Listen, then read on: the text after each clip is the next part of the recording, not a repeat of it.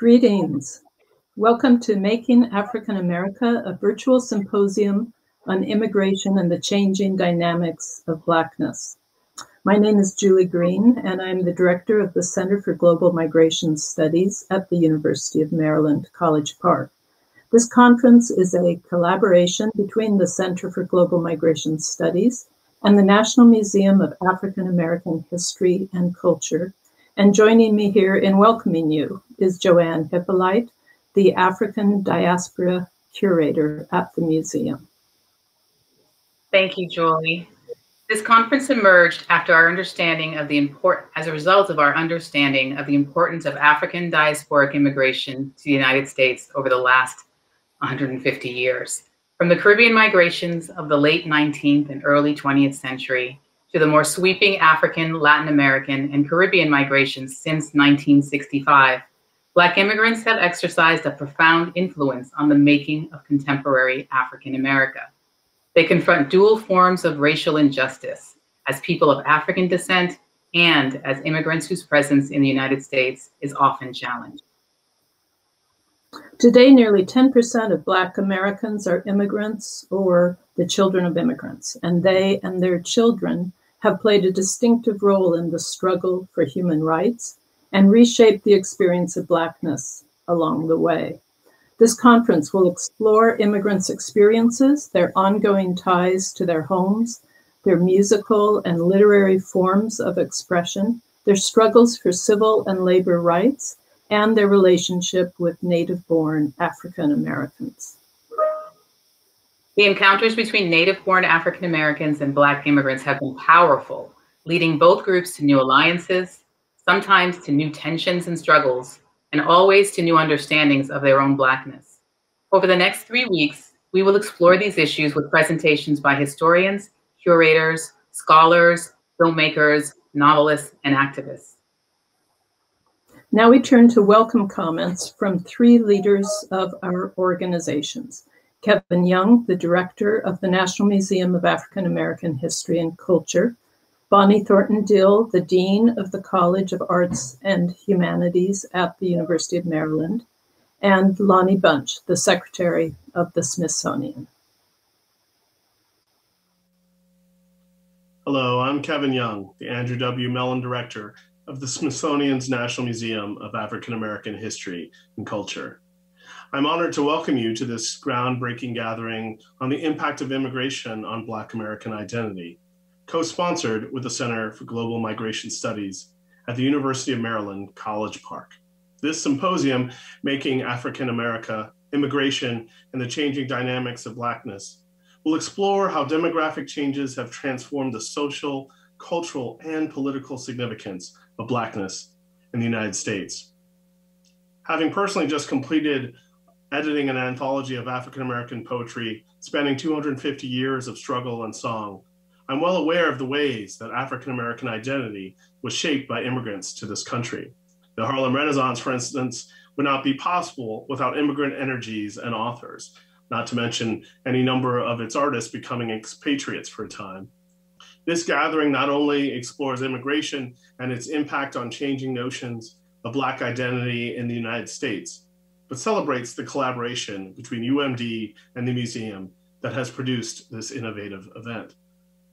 I want to first off thank the teams that helped organize this groundbreaking event and the 50 participants, scholars, journalists, activists, museum professionals, poets, and novelists who have taken time from their work to share their insights. And thank you, our audience, who have joined us for this welcome and keynote address and are able to register for any of the 11 subsequent sessions of the symposium. I'd like also to acknowledge the National Endowment for the Humanities, American Express, and the William R. Keenan Jr. Charitable Trust for their support. I'd like to end by recognizing the importance of immigration as a force impacting Black life in America, and remind you that at the National Museum of African American History and Culture, we present Black American identity as multicultural and immigration as an important part of the Black American story. Thank you. Good afternoon. On behalf of the University of Maryland, and particularly the Center for Global Migration Studies in the College of Arts and Humanities. I'm pleased to join my colleagues, Kevin Young, the new director of the Smithsonian's National Museum for African American History and Culture, and Smithsonian Secretary Lonnie Bunch, in welcoming you to the Making African America Symposium. This conference has been an aspirational vision for some time.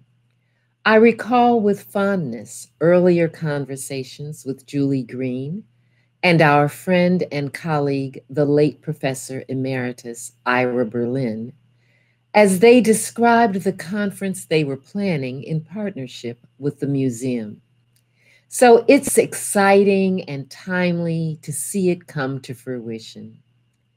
Timely because in the midst of this 21st century racial reckoning, it is important that we both reveal and understand the complexities and variations within the African American community, at the same time that we call the nation to account for its anti-Black policies and practices.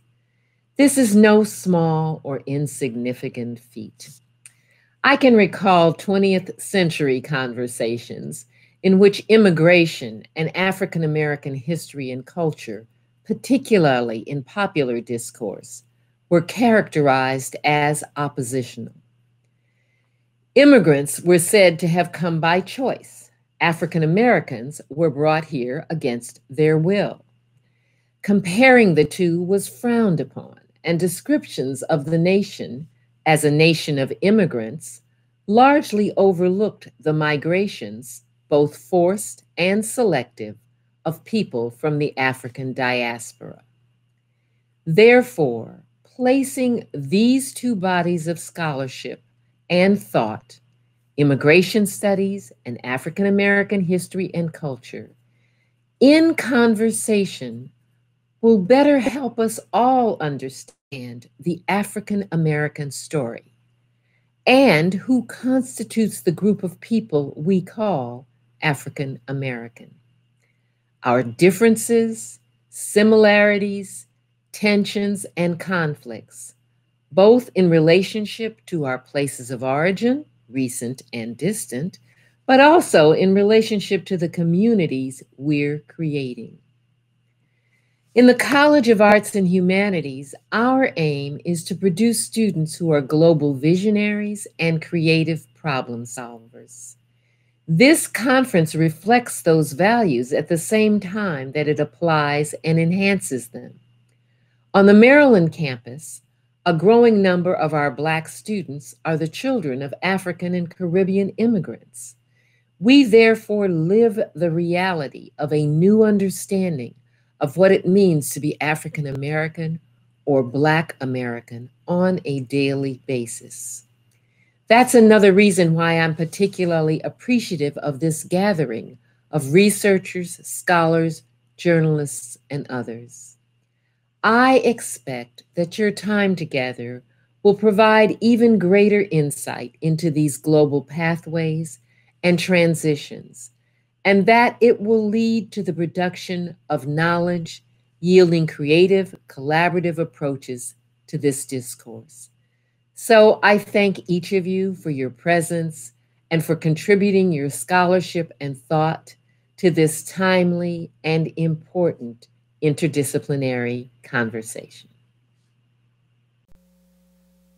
Hello, and welcome to the Making African America Symposium. I'm Lonnie Bunch, the Secretary of the Smithsonian, and on behalf of the entire institution, let me say how excited we are to have you join us. The National Museum of African American History and Culture is thrilled to collaborate with the University of Maryland on this symposium. I want to start by recognizing my friend, the late Ira Berlin, whose influence shapes everything we do here. Ira was a distinguished university professor of history, and he was the founding co-director of the Center for Global Migration Studies at the University of Maryland.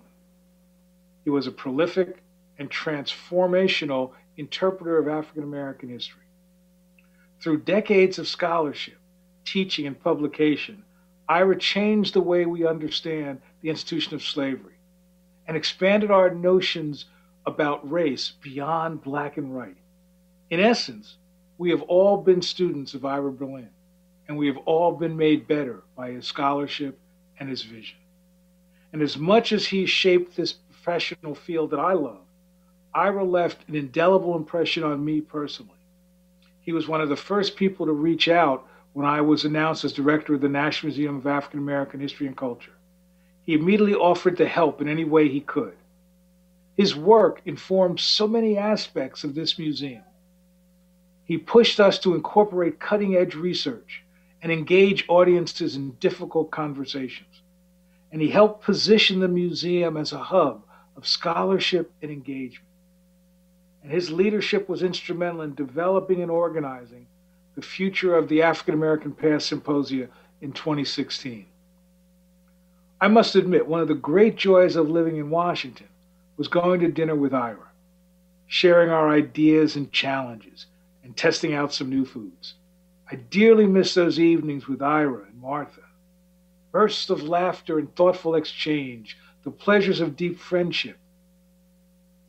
But although I mourn him, I'm comforted knowing that his spirit and influence will be felt by all joining us in the Making African America Symposium.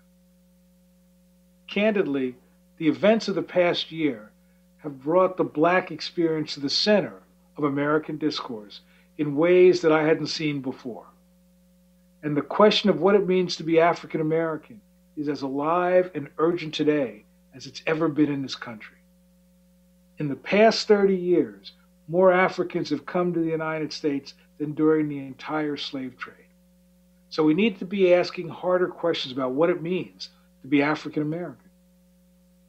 Though slavery continues to shape the experience of Blackness in America, continues to inform the American spirit, we cannot define the African American community as one that is exclusively descendant from enslaved.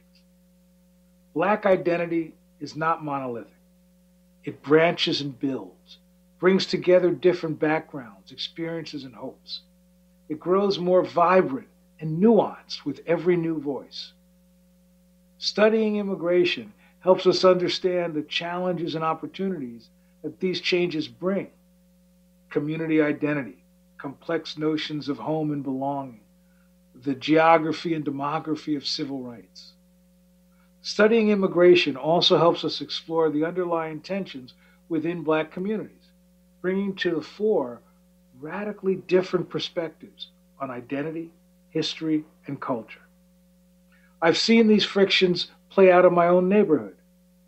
We're home to a popular Ethiopian church that serves DC's growing Ethiopian community, and many of the older African American families get upset about who are these newcomers coming in, taking our parking spaces.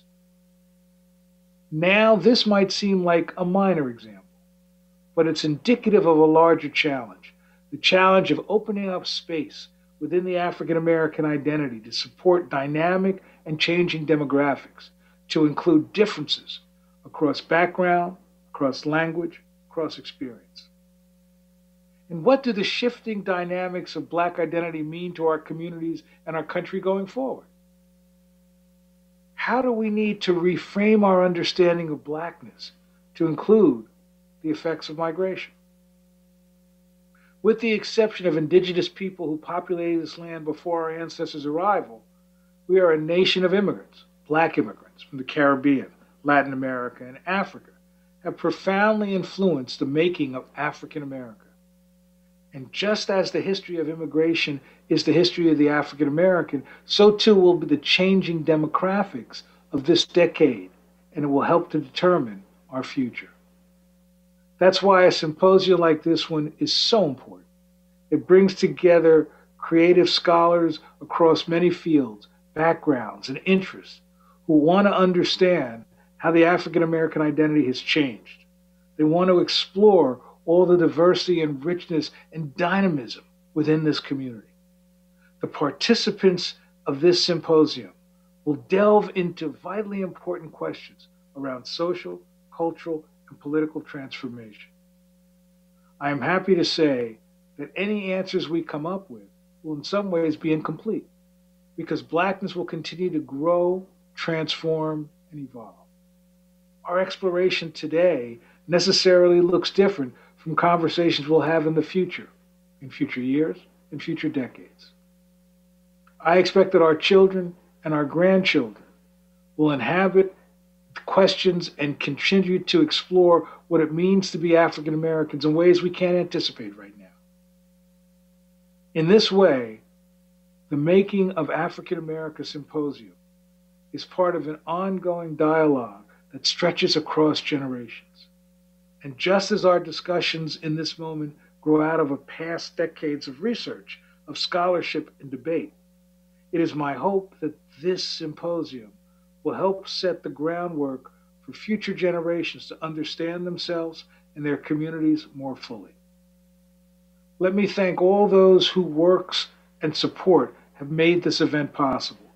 Teams at the African American Museum at the University of Maryland, our partners at American Express, the National Endowment for the Humanities, the William F. Keenan Jr. Charitable Trust, to all the participants of this symposium, to all who have supported it, to all who are building on the work of Ira Berlin, thank you.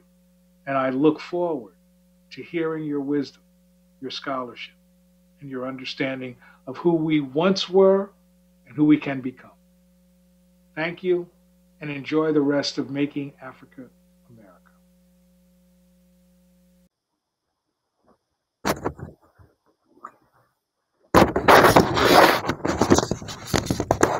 Thank you so much to Kevin Young, Bonnie Thornton-Dill, and Lonnie Bunch for those stirring comments.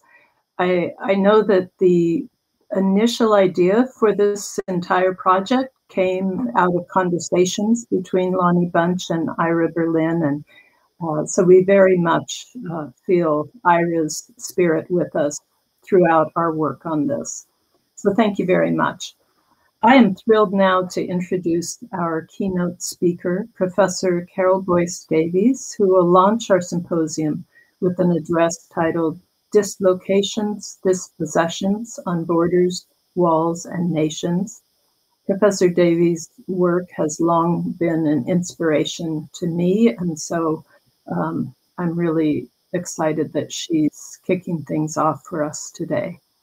Carol Boyce Davies is the Frank H.T. Rhodes Professor of Humane Letters in the College of Arts and Sciences and Professor of Africana Studies and English at Cornell University.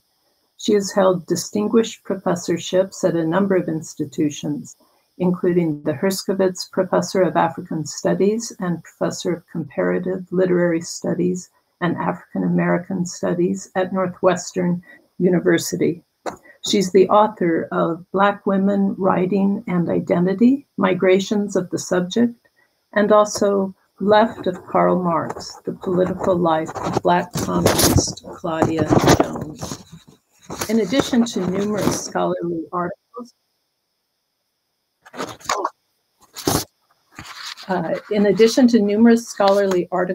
Boyce Davies has also published several critical anthologies. Nambika, Studies of Women in African Literature, Out of the Kumla, Caribbean Women and Literature, a 2-volume collection of critical and creative writing entitled Moving Beyond Boundaries, International Dimensions of Black Women's Writing, and Black Women's Diasporas, Volumes 1 and 2. She is co-editor with Ali Mazrui and Isidore Okpewo of the African Diaspora, African Origins and New World Identities, and Decolonizing the Academy, African Diaspora Studies. She's general editor of the 3-volume The Encyclopedia of the African Diaspora and of Claudia Jones, Beyond Containment, Autobiography, Essays, and Poetry. Her most recent monograph is Caribbean Spaces, Escape Routes from Twilight Zones, Illinois, 2013, and a children's book titled Walking. Thank you so much for joining us, Professor Davies. Hi, everybody. I am so pleased to be here, and thank you for that lovely introduction, Julie. It's a pleasure doing anything that advances the work we do, and in particular working with the National Museum of African American History and Culture and my colleagues at the University of Maryland. I feel really at home, and I'm honored to have been asked to do this. So thank you for the introduction and for inviting me to be the keynote speaker for this conference, Making African America on Immigration and the Changing Dynamics of Blackness, organized in collaboration between the Center for Global American History and Culture and the National Museum. It is quite an honor, and one wonders if it is longevity or that maybe I have had some things to say that people find useful. Hopefully the latter, as in one of the promotional events for this event, it is noted that we are starting off with me talking about diaspora. So I guess that's where I enter, right? Perhaps a bit of self-protective disclosure is warranted, as when this invitation was offered about 2 years ago, the expectation was an in-person encounter with flights already made and all of that. Even the suggested title was operating in a context in which I was writing about discussions of walls and borders. They are therefore prominent in my head, therefore that title that you see indicated there. But basically, at that time, the question of walls and borders were really nationally presented representations of how the United States was positioning itself during the last presidency. In the postponements, though, following the pandemic and in the new format in which we are now working via a virtual keynote and the model which the symposium uses, the lessons from using Zoom via teaching is that we always wary of Zoom fatigue on both sides, the listener and the speaker. So I will keep it short.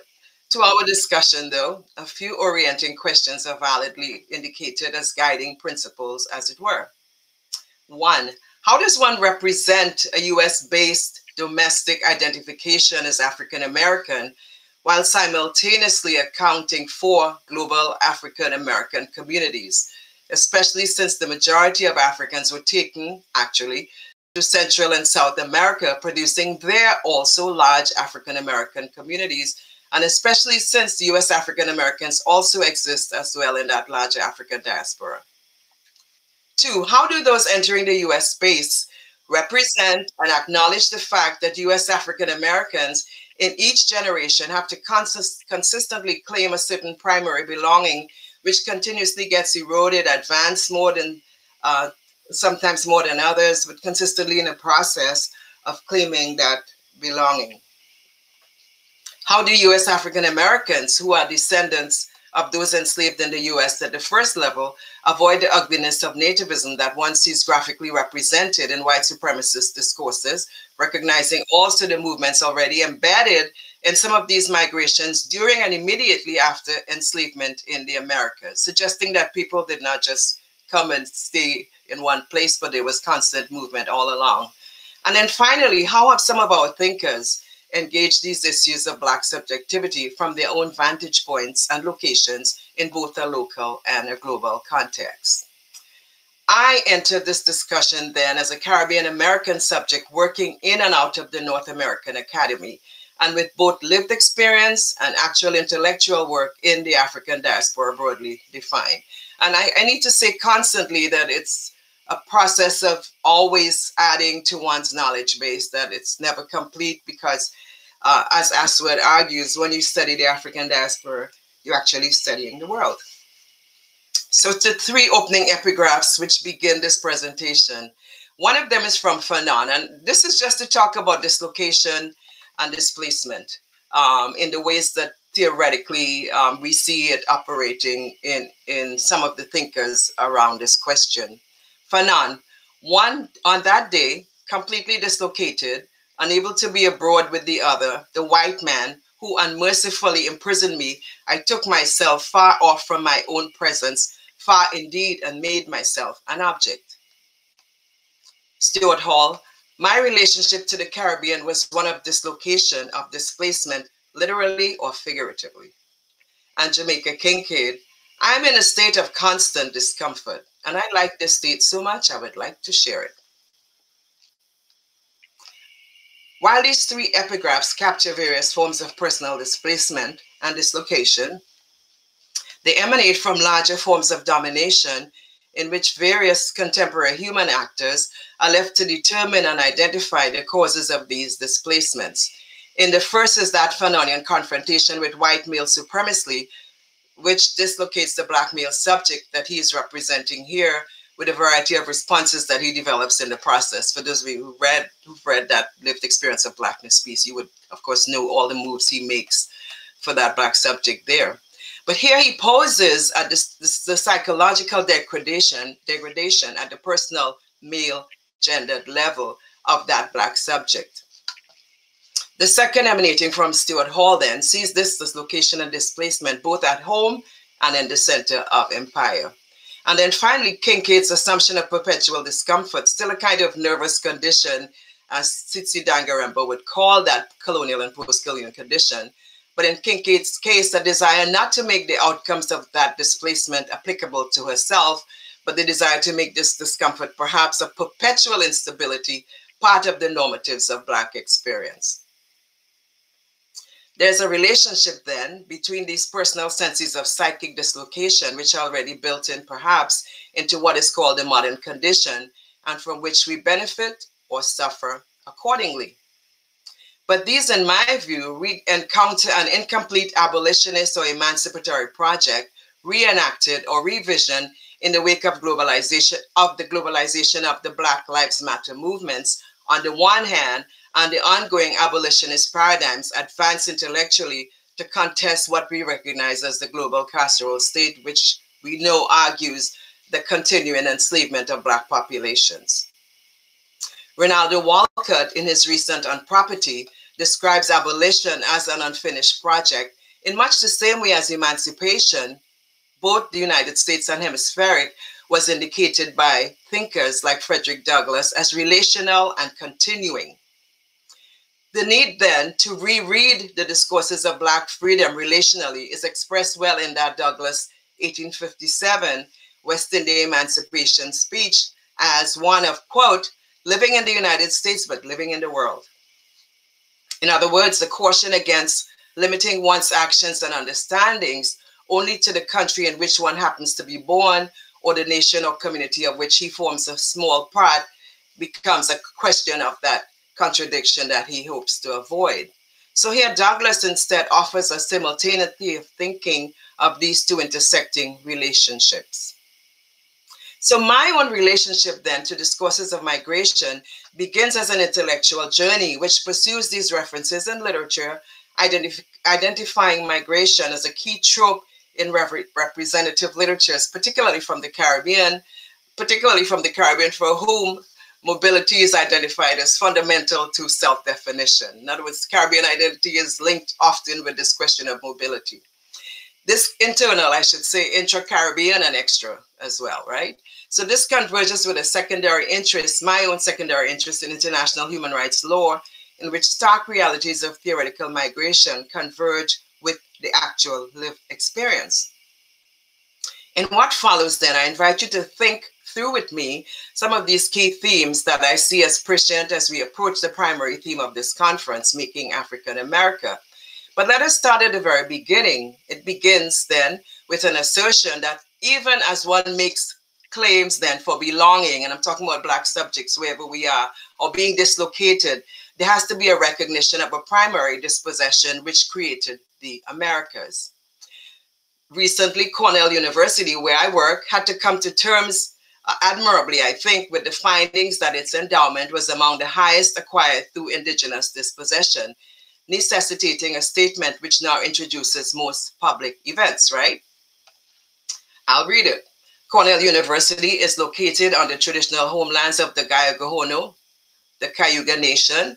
The Gayagohono are members of the Haudenosaunee Confederacy, an alliance of 6 sovereign nations with a historic and contemporary presence on this land. The Confederacy precedes the establishment of Cornell University, New York State, and the United States of America. We acknowledge the painful history of Gayagohono dispossession and honor the ongoing connection of Gayagohono people, past and present, to these lands and waters. All of the language is in there, right? Dispossession, Cornell, the institution, the state, the United States of America. We witnessed then in real time the results of this first level of dispossession, which all other dislocations in the Americas rest on. In other words, the range of settler colonial nations which were founded in the wake then of this dispossession. But let us be clear, though, that this is not specific to Cornell at all. As research indicates, all contemporary American nation states already operate on the assumption of this dispossession. The entire contemporary Caribbean, for example, exposes a renaming of all the contemporary nations which operate on the basis of dispossession. An indigenous mapping of the Caribbean reveals the rapid execution of the prerogative to rename everything, which became the hallmark of European modernity. So for this presentation then, I want to provide an engagement from a variety of intersecting positions with the nature of dispossessions and dislocations as theoretical and actual reality in the making of African America, the theme of this conference. But for me, one comes up sharply in the framing of such a conference as Making African America as to what this America is that is defined. Having done some of the thinking already on this, and some of it available in my first book, Migrations of the Subject, the term African American refers as well to African peoples across the Americas, North, Central, Caribbean, and South, with all the contentious and conflicted meanings suddenly launched, even with my making that assertion. In my understanding of that term then is an assumed hemispheric reading, realizing that this is not automatically the spatial configuration which most of us, even in this intellectual listening community, that is some of you, operate. Indeed, the domestic hegemonic definition of United States of America is the one that is marketed both domestically and internationally as the equivalence of what is America. Yet there have always been continuous and continuing definitions throughout that same 20th century history from Marty onwards, constantly contesting that simultaneous tendency to dominance that the US operates with, even at the level of naming as of ideological practice.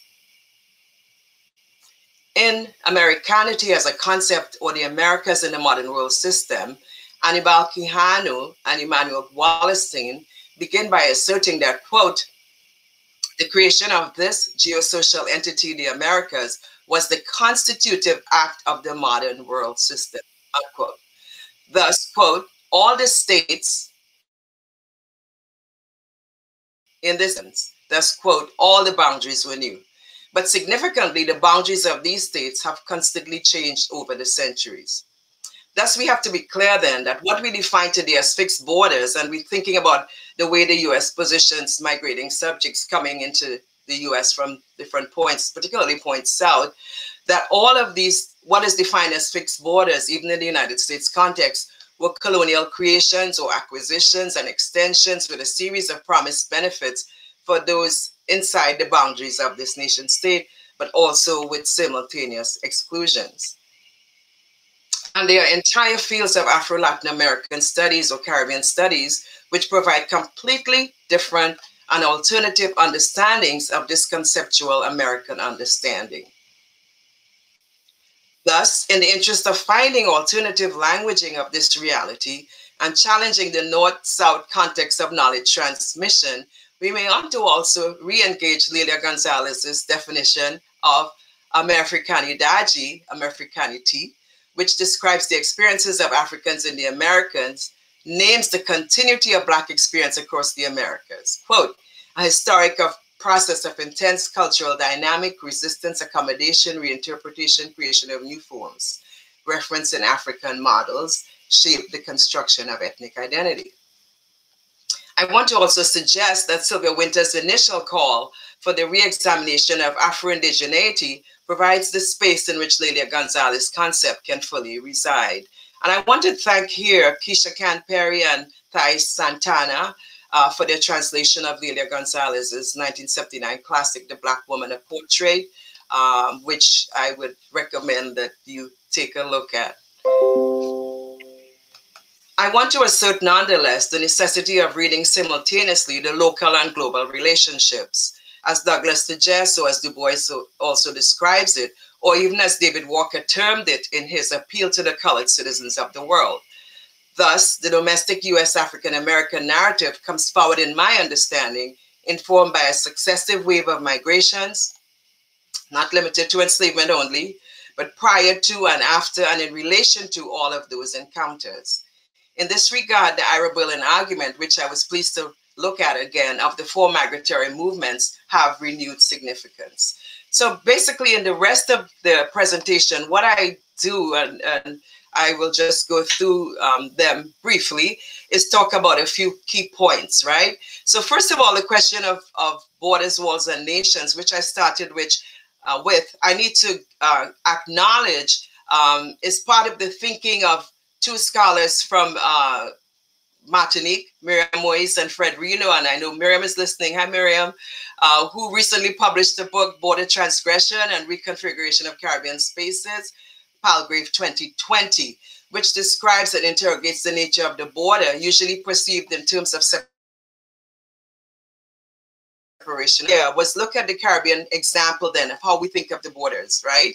So that logically, in the thinking of a landed space, we know that states are able to fix borders in very specific ways. But what happens when you're talking about the sea as the border? Or what happens when you have the transgression of those same borders in a number of ways by military might and so on, right? As happened with Columbus entering the Americas and renaming Haiti or Quisqueya to Hispaniola. But we realize as well, if we follow Edwidge Dandy-Katz's early really wonderful discussion of this in her book called Anacaona, that we also had a series of these movements of indigenous peoples, Tainos, Caribs, and Arawaks, who also did all kinds of movements around the Caribbean. And then, of course, as in my work and in this work as well, the circum-Caribbean with landed borders and so on becomes really fundamental. So even then, as we know, the idea of the nation is a recent invention, and that sovereignty, for sure, it still turns on the idea of boundaries, even when they're not physically present, as in built walls and so on. We know that these physical walls mirror the political logic of separate and discrete national identities, dominant and subordinate relationships, often leaning towards the ethnocentric and this xenophobic relationships that one saw in the last administrative government of the United States. Indeed, what are considered borders throughout the Caribbean, throughout Africa, for sure, reflect the largely colonial operations of European powers, French, Spanish, English, Dutch, which established ownership of these lands, deemed them terra nullius, meaning empty or unknown land, in order to justify control. In this framework, then, indigenous peoples had to be redefined as non-persons or redefined outside of humanity. So that's in my work in Caribbean spaces, for example, I was deliberate about trying to find ways to redefine ontologically the meaning of that space, challenging the imposed boundaries of islands, coloniality, and limited geographies, and looking also at the sociocultural relationships which create communities in the North American context, but also South and Central America, definitely across Europe as well. The project was to challenge then the thinking which limited us to always seeing ourselves in terms of small fragmented island geographies and moving beyond all of those ways that we get limited in terms of time and space. So basically, in the rest of the presentation, what I would do is just touch on a few things. So I began in my own work to talk about this as a kind of migratory subjectivity born out of my own family's experience and trying to make sense of a series of movements that I witnessed in the Caribbean communities that we talked about earlier. I should let you know, though, that the initial title of the book was Migrations of the Subject. When it got published at Routledge, they decided to use Black Women Writing and Identity as the lead. And the logic was that they did not want it to be stuck in migration studies libraries, but that they wanted it to be more fluent, I guess, with at that time, the discussion that had to do more with Black women's writings. But in that theoretical contributions, for me, the discourses of subjectivity, which were dominant then, meant that it was easy to argue for a migratory subject that moved or that had capability or migratory capability, depending on a range of factors, right? Age, race, place, geography, and so on. I pursue this in a number of ways in that text. If you were familiar with it, or if you have not, then you may want to go back and look at it. But I was even more recently fascinated by finding a telling example of that whole question of that Caribbean migratory subject in Black Power Pan-Africanist activist Stokely Carmichael Kwame Ture, who narrated a family history of intra-Caribbean migration on both ends, also producing a series of movements around the Caribbean and then to the United States. And then he, of course, ends in Guinea, West Africa, deliberately, but not without a series of those diasporic circulations. So more deliberately in his narrative is an awareness of the intersecting or overlapping diaspora. He says when he goes to Mississippi, it felt like home. When he goes to Guinea, it also felt like home. The assumption of a series of homes, then, is what he suggests for the Caribbean diasporic activists. Caribbean identity, according to Dion Brand, has to be already ready for continuous reinvention. So I looked, therefore, after that at the question of dislocation, rediasporization, and circulation, actually looking at the way that Stuart Hall talks about the fact that we're not just diasporized in one move, but that we're doubly, sometimes triply diasporized. And this actually got even more definite in my thinking, looking at the work on Claudia Jones, who moves from Trinidad, moves to Harlem, and then moves to London. And in a way, it becomes that representation of the doubly, triply diasporized subject. For Stuart Hall, then, this double dislocation is part of that condition. And he says, interestingly, we were the forerunners. And I found that a really interesting framing, because he seems to suggest that Caribbeans who did those migrations, either the long migration or the subsequent migration, ended up being the people who created some of these movements and paradigms, which many others followed. And then finally, the last frame I wanted to look at, using the Jamaica Kincaid, was this question of deterritorialization and discomfort. And there I was closer to looking at the kind of languaging that comes out of UN agencies, which talk about and give you statistical evidence for the various migrations. And I should say that I come to this actually from going to Geneva at the UN headquarters there to give a talk on diaspora. And then in the lobby, in the lower lobby of the building where I was doing my presentation, was an amazing array of organizations and interests, which was showing the full scope of displacement and deterritorialization, which are taking place across the world, leading now to like a 79.5 million level of people who are internally displaced, from Palestinians, Venezuelans, and so on. So basically then, struggles for race, class, gender, all of these things, according to Sylvia Wynter, in her Unsettling the Coloniality of Being, Power, Truth, and Freedom, are part of a systematic pattern to claim our humanity in the face of Western ethno-class bourgeois man who claims humanity for himself and leaves us constantly having to reassert ours. In all of these contexts, then, deterritorialization refers to that form of dispossession which moves one away from one space and then pushes one towards a different location, finding refuge, whether it's due to climate, military conflicts, drug wars, encroachment of land on others, and a whole host of environmental issues which lead to various climate disasters. And therefore, this ongoing question of marginalization and dispossession, which we see as part of the modern reality. So in conclusion then, migration studies reveal that none of these epic flows of people which create displacements and diasporas are accidental, but are all related to larger forces like the destruction of indigenous peoples and relegating them to reservations, enslavement of Africans, which created the initial transatlantic, trans-Pacific, and Indian Ocean traffic, and which also created the conditions for Europe and America's capitalist expansion, colonialism and neocolonialism, and underdevelopment. In the Mediterranean, though, one sees a series of interferences from the West, invasions, wars, the quest for more fossil fuels, leading to perpetual conflicts in several locations. And we have so many examples. I mean, Libya is just one, but Iraq is another one. There's so many versions that one sees operating. Still, we see as well that there's an actuality to this immigration pattern, legislations often, which create the push and pull of transnational labor and migration flows. At the same time, we observe the intellectual, cultural, and political linkages which we make as human beings in a quest for a better life. So how do we move rapidly? For me, in my own case, as I did after being in that United Nations building, UNHCR, observing the display, how do we move rapidly then from academic luxury of simply theorizing displacement as we attempt to understand how our writers and artists represent actual experience of migration and displacement, which directly runs into the largest statistical evidence of displacement and dislocation as real-time human rights events. Thus, Jamaica Kincaid's I am in a state of constant discomfort, and I like this state so much, I would like to share it.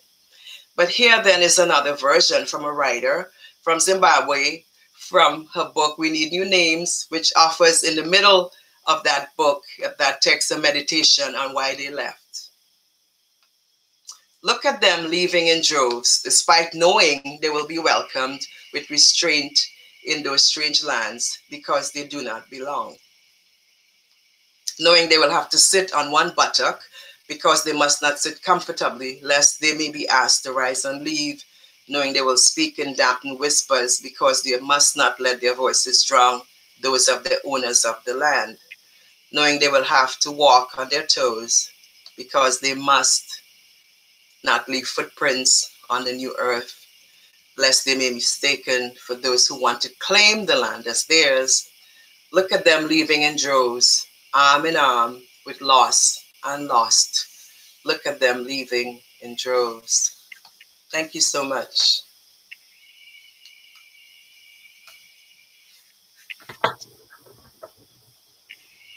Thank you, Professor Davies. That was such a poetic and evocative talk and powerful in the many different themes that you've raised. So now it's time for, I know that Professor Davies is ready to take some questions from the audience, and there's a lot to unpack and digest there.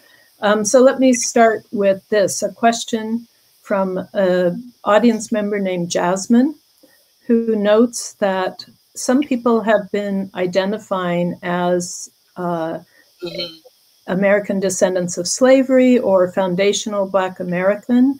Could you situate those identities in relation to recent waves of immigrants from Africa and the Caribbean? Yeah, I would say that it has to do more with this, for one to make that claim, which is a nativist claim, right? Then it has to do more with a sense of feeling dispossessed, not feeling that one has the full range of benefits of the state. And I think that is where I would want to put that answer in that question. Because looking then to subsequent people who are migrating or claiming that there's a unified and fixed African descendants of slavery in the United States does not really comport with the historical evidence. For example, and I talked about this recently, and if Sharon Halley, if you're looking at this event, a big shout out to you as well. But in talking about this recently, Barbados, for example, for a while, and particularly the founding of the state of Charleston, operated with the idea of enslaved Africans being brought by planters to the United States. And this is when Charleston is founded, right, in 1787 or something like that. So essentially, you've had a series of movements consistently. So while I understand and I understand the logic or the impetus for that kind of claim, I think it freezes African-American identity in the context of enslavement largely and does not allow a certain other kind of understanding of movements. And then it also has to do with an avoidance of the fact that that the question of from the dominant culture is that any subsequent person migrating is an imposition, is trying to take away from one's benefits and so on. So it's the logic of the pie being cut really small, and therefore, how does one get a piece of that? And I think that's what's trying to be articulated there. And I understand their point, but it's coming from a sense of feeling dispossessed or not able to benefit fully from all the benefits of the state. Thank you. You raised so many issues about dislocation and dispossession, and there's a a question from the audience that links up with something I was wondering too. The audience member says, if homeland is location, is migration necessarily dislocation? And that raises, the way I put the question was, you have such a focus here on dislocation and dispossession, but how do we get then to possession as Black immigrants spend more time in the US? How does that process work? Right. I think it's a constant in my reading of both the Caribbean versions of that. Keep in mind that you would have similar arguments within the Caribbean itself, where people look at other people coming from other locations as also taking away something. So that is not a new framing. But I think finding ways to reconfigure and redefine identity and repossess, I think is an ongoing process. And it's done through the logic that Winter uses, the question of indigeneity. For her, the point is that we indigenize in those landscapes by putting our stories in there, by operating in ways that we work with the land, the ways that we claim various relationships to community and so on, as opposed to exploiting or destroying the environment. So I think there's a really important point that can be made with the care and nurturing of the environment or the landscape and this question of repossession, without therefore always pushing somebody else off from being able to operate in a particular space. Do you think that diaspora itself is part of that process of not only experiencing dispossession, but also possessing the new land? I see it as diaspora is a kind of another imagined community, but it's a collaborative way of sort of trying to gather, I think Sheila Walker's logic, to gather the pieces of the various Africans who have been scattered. So then basically finding ways to create a new imaginary, a new way then that activates, but sometimes actualizing it as one sees in various attempts to have communication systems of movement that return one, or people physically moving in different directions. But I tend to not look at diaspora and only in that logic of away and return, but more the question of circulation, the way that we live and move in different locations and are able then to live in a life that is bountiful and relevant and is able to engage experiences as we encounter them. So, you know, a number of poets, I remember Grace Nichols had a poem in which she said, "Wherever I hang my knickers, that's home." And I see her as also somebody who has been provocative about talking about where is home and how do we identify home. And keep in mind, home is not flattened or always positive, always accessible, and so on. Edwidge writes really well about this question. And I'm so pleased to see her on the program later in the month. Yes. Yeah, I agree. She's very powerful on these questions. A slight shift. One of the questions I see here, could you say more about the relationship between African Americans, African immigrants, and indigenous communities? Wow. I try to be really clear about what I know. I have not studied this sufficiently, and I need to. Particularly as it relates to indigenous communities, but I carry a great deal of respect all the time, in particular, knowing the ways in which these systems operated, as I indicated, across the Caribbean. So when I encountered one of my father's relatives in his family lineage, I discovered that his family is both Carib and African.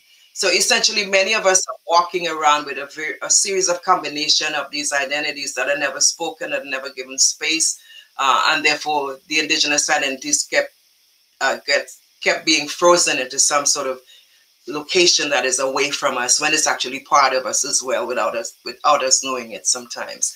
So I think this is an area. This is what Sylvia Winter was saying, that when the logic of creolization became dominant and was the frame that people used a lot, that it elided another debate about indigeneity. And in my view, the work that is coming forward now, like the Black Shoals by Tiffany Lethabel King and others, that is beginning to look at this question even more closely. And to me, that would be an area of further development. One of my colleagues at Cornell as well, Towley Goff, is also somebody who has done work in this area, and particularly working in an institution that is upstate New York, where you still have all of those visible markers of dispossession that you cannot drive through upstate New York without seeing either that or Underground Railroad site. So the coming together of those two encounters, to me, is so powerful that demands a great deal more work, and relates, of course, to other kinds of ways of approaching this from in different locations and from different points of view. That's interesting. Here's a really related question, which I don't know if you have more to say on, but from AA in the chat says, since you were talking about the process by which immigrants repossess their new land, what does repossession look like in the era of the indigenous land back movement? Is repossession necessarily problematic then? Well, I think the question, I haven't followed this movement substantially, so I can't answer it fully in a way, and I'm sure the person, AA, who is posing it has better answers than I do.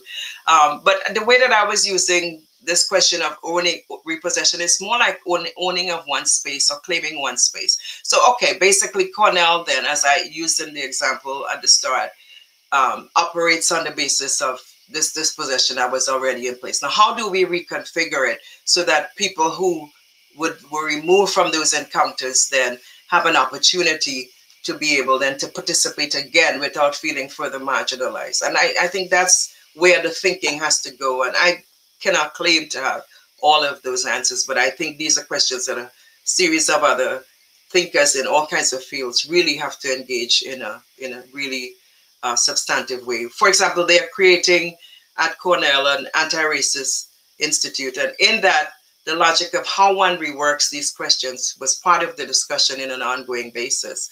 So the question of anti-racism, which often turns only on the US African American experience, or sometimes on the experiences of other people of color, often does not even engage the question of indigenous people's dispossession. And I think that's where we still need to do that kind of work for any kind of repossession, if you will. But I don't think indigenous peoples felt, and Africans didn't as well, that they wanted to own the land in the way that Europeans did for profit and for property, as Ronaldo Walcott uses it in his work.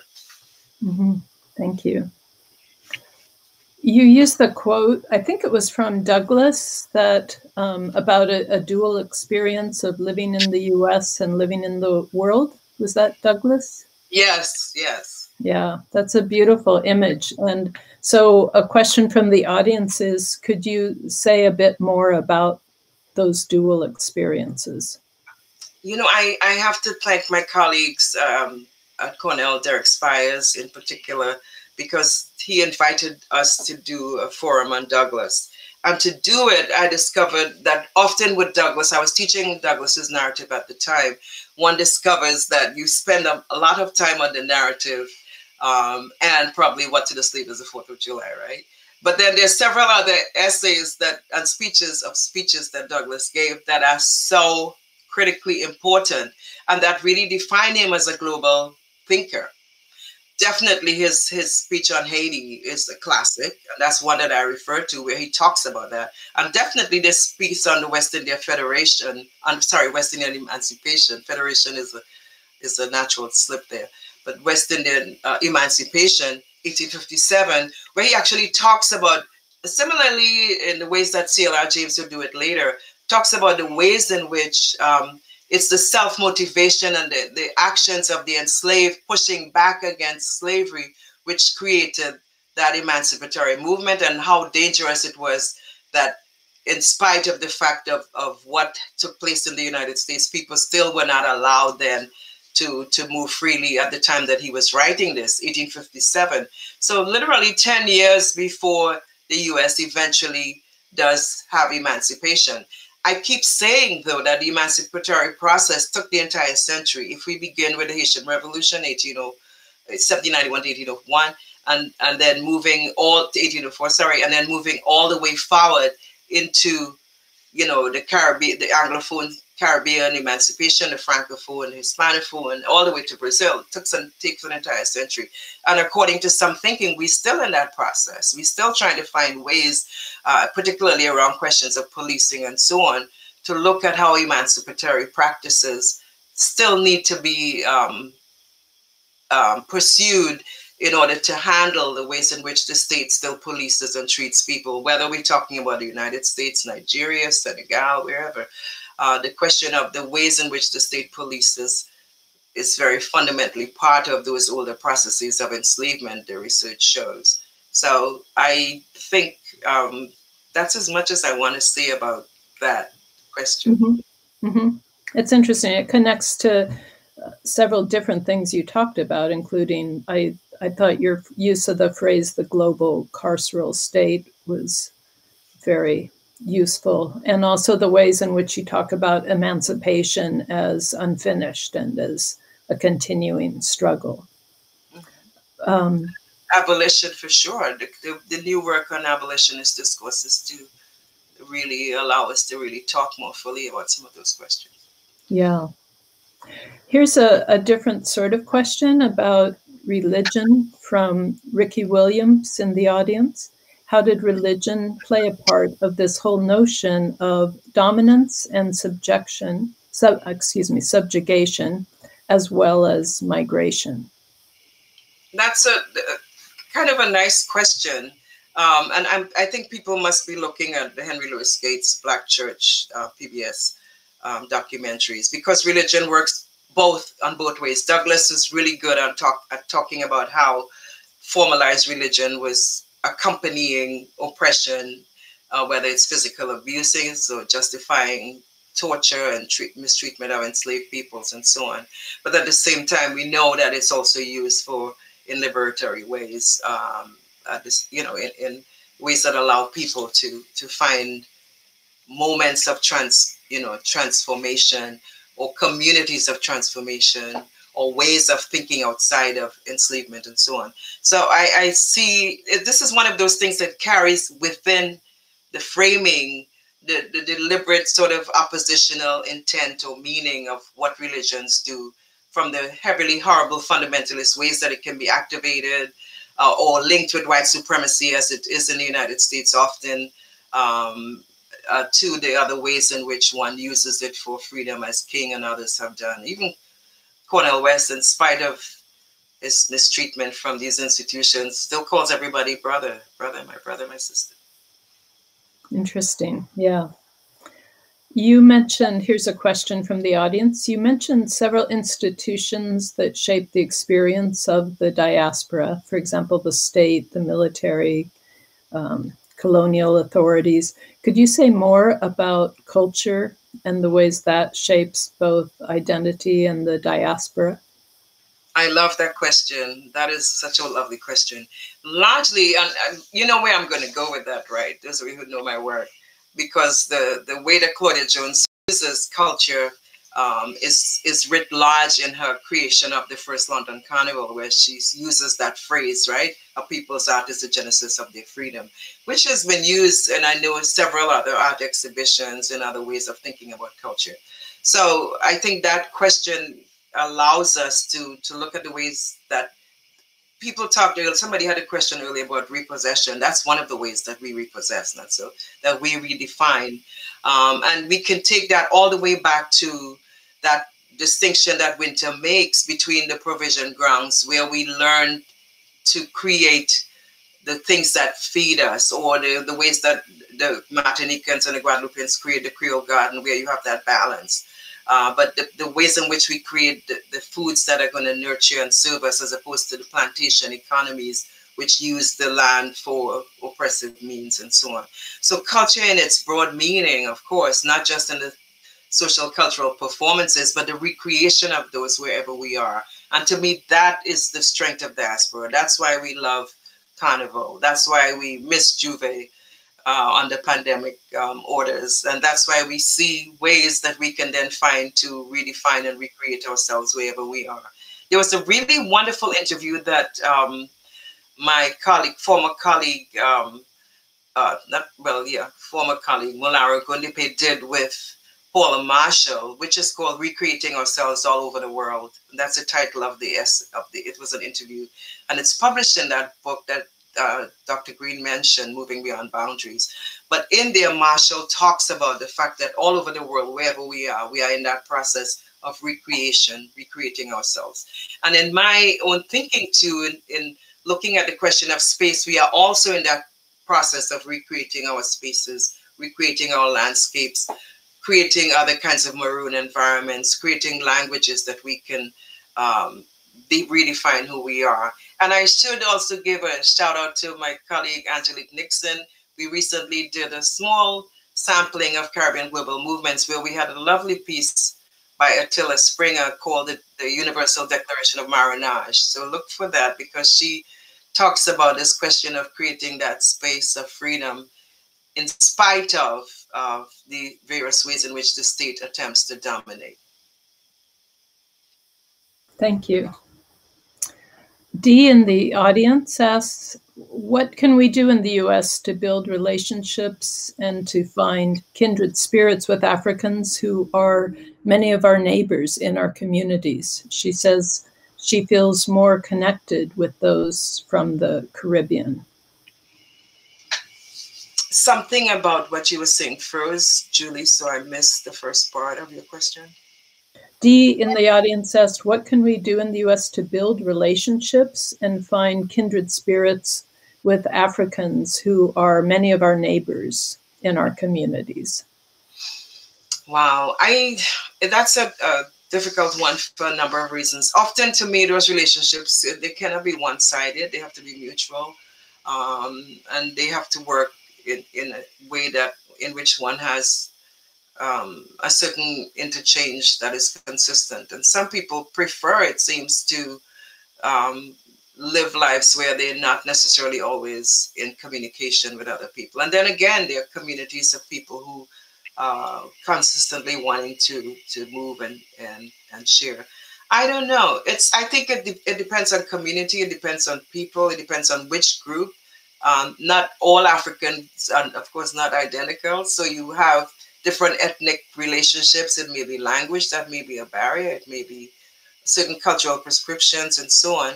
But I think one has to find often ways to circumvent those connections. Often one works towards it. I don't know what else to recommend in this case, except finding avenues for similarities or communication possibilities. Mm-hmm. Thank you. I think we have time for one last question, maybe. The audience asks, what does a Pan-Africanist rather than an African-American approach yield for community development to prevent a divide and conquer approach via systemic powers? It provides at least a theoretical model that many people in our past have used effectively. So if we just go back to the attempts that you and I, via Marcus Garvey, Amy Ashford Garvey, and Amy Jakes Garvey, did to really create a movement, we see that as operating and being able to move populations, if not physically, but emotionally and culturally, right? And then we see a variety of other versions of those taking place via W.B. Du Bois, via a number of other actors and so on, and then the generations that followed. So I think Pan-Africanism provides a theoretical model, which we are saying, following the development of that new museum in Ghana and the work that will come out of that it provides a model that allows us to go back into it and look at what utility it has as a theoretical economic model. So Mia Motley and the Nana Akufo-Addo in Ghana created an ability to have communications that went from the Caribbean to Ghana, West Africa, without going through Europe. And I mentioned this earlier in a talk I did on Paula Marshall, that Marshall had actually talked about this in The Chosen Place, The Timeless People, as a possibility, using a character, Merle, who does this, right? So I think we have the spiritual, physical, and other kind of emotive ways of thinking about community and return, but we also have theoretical and political models from a variety of actors. And many of them, some of them made mistakes, as they did. We should be looking at what works.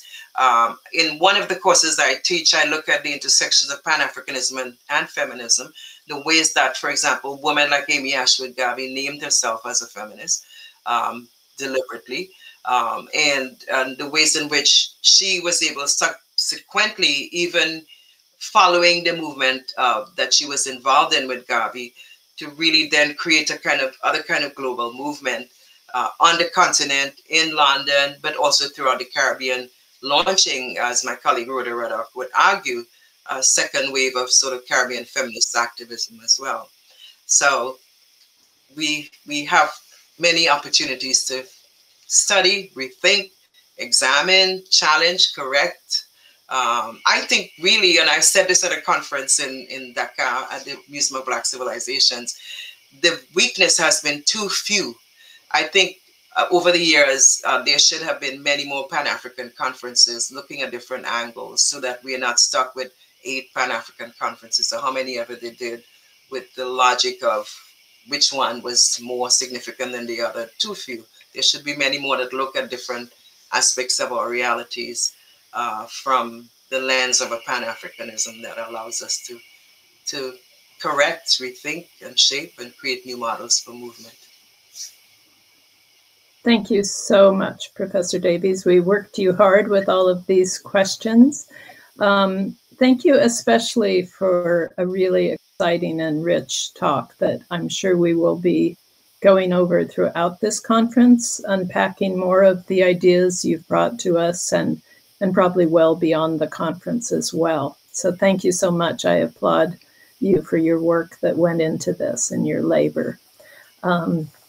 I'm grateful too to the 3 who welcomed us with their comments at the beginning. This concludes our first session. There are 10 more sessions over the next 3 weeks. You can check the full symposium schedule, which is available in the chat. Most importantly, though, I want to remind everyone that our first panel session begins at 5 o'clock. So I hope you will all go grab your coffee or scone or beer and come back to us at 5 o'clock. This will be an exciting session and a wonderful follow-up to Professor Davies' keynote address.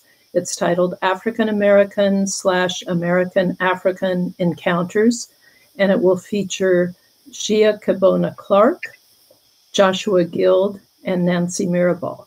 So come on back and join us at 5 o'clock for that. Thank you again to everybody. And thank you, Professor Davies.